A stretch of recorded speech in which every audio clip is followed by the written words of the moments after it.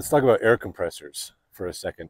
You can use different types. I use not every type, that's exaggerating. I've used several types of air compressors to blow out sprinkler systems, and you can do it with any kind pretty much. Basically, if it pushes compressed air, you can blow the system out. How you do it depends on what compressor you have, how long it takes, depends on what compressor you have. There's the reciprocating ones, which are usually electric. There's the rotary screw ones, which are usually diesel, sometimes gas, and those are usually towed behind a truck and quite expensive, but very efficient. I built one. It's an electric compressor, solar powered, and it has its own trailer. If you're interested in the solar power compressor trailer, let me know in the comments below and subscribe, so then when I have a video come out, you'll know it. But it's a really cool trailer, so I'll show you that later. I have my favorites, which are usually the rotary screw compressors, the tow behind ones. Those are so efficient. But if you're just going to blow out a handful of them, you can use an electric reciprocating air compressor. It'll work fine. It takes a little longer, but it works good. Here is an electric air compressor. This is a reciprocating air compressor, meaning that it fills the tank, dumps it, fills the tank, dumps it. So it's reciprocating. It's 29 gallons, 165 psi, 5.3 CFM at 90 psi. 1.8 running horsepower. This compressor works great for your own home or doing one or two houses, maybe you and the neighbors or a couple of them in a day. But this one takes a little bit longer than your rotary screw compressor, which is usually the diesel tow behind ones. But this one, you can adjust the pressure. It works really good. I would recommend one of these if you're just doing a couple of them. So here's another type of air compressor. It's electric. This is the little pancake air compressor. They're usually like 6 gallons. Sometimes they're smaller than that. Sometimes they're a little bit bigger. These will work, but it will take you a long time to do it. And it's not a guarantee to get all the air out. For most home applications, this is perfectly acceptable, but that's what these little guys are. They work, but if you're going to do a lot of blowouts, go with a bigger tank. Let's talk about how much pressure you need to blow out a sprinkler system and how much volume or CFM you need. There's arguments about that. Of course there is. You don't want a lot of pressure. You want more volume is the key. A lot of people will say, well, if you don't have the volume, turn up the pressure. That works, but it's risky. A lot of people use the electric reciprocating compressors, and those you kind of have to have higher pressure to push the air out. That's why they're not used often by professionals, although they are used by professionals sometimes. The more important thing is having the right amount of pressure. I've blown out sprinkler systems with as little as 50 psi. Usually it's around 80 psi. I still keep my head out of the way of any parts or sprinkler heads. I've had them blow off before.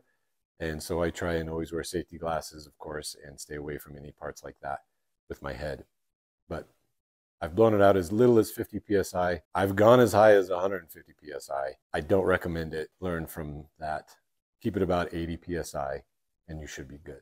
Now, CFM, what does that mean?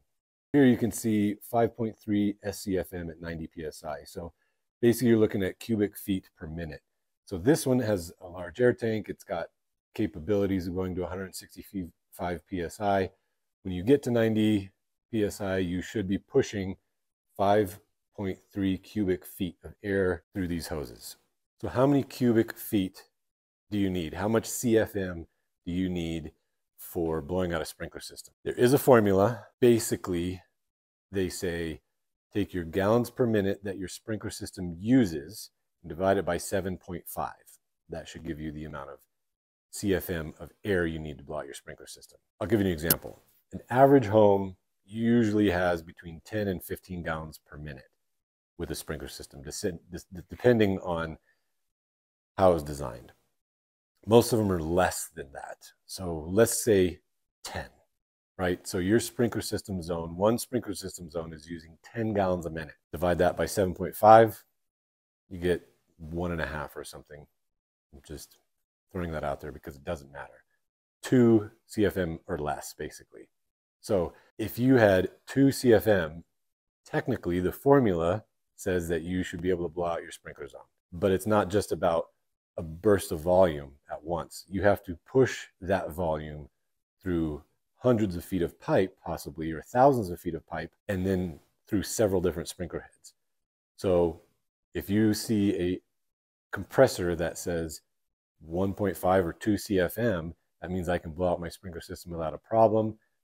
You could blow it out, but it's going to take time to do it. On the other side of the spectrum, you see those rotary screw compressors, the tow behinds. They're very efficient. Those have instant cubic feet as per demand. So if there's a big sprinkler system, they usually adjust, especially the newer ones, and they'll push more out. That is a constant flow of CFM, and it pushes all that water out nice and evenly through all the heads. It goes quick and it does a great job. But how much do you need there?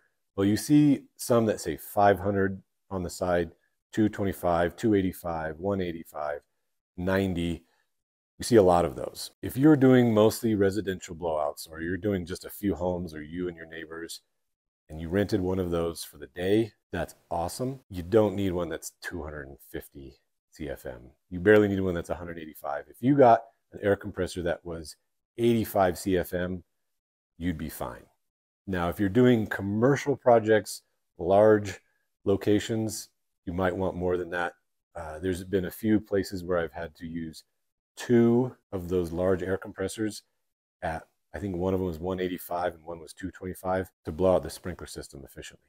It's rare when you'll need that, but for the most part, if you had 85 CFM to 185 CFM on a tow behind, you can do 99% of homes and even commercial accounts.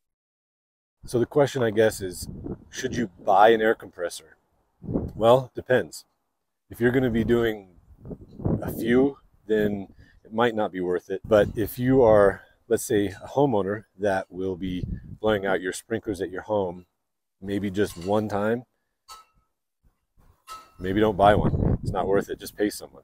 But if you're going to do it more than 1 year, buy an air compressor. They're a couple $100. You'll make that up in the second year. You can get a pancake air compressor, or you can get a larger one. Should you buy, if you're a business owner, a reciprocating air compressor to blow out people's homes? Well, yes, because you'll get it done and you can get into the market cheap. But if you know you're going to do it for more than 5 years, spend the money and buy one that is a rotary screw, one of the diesel run engines that you tow behind your truck. It will pay for itself in 5 years, and after that, it's gravy. So we've talked about basic tools you'll need for blowing out your sprinkler system.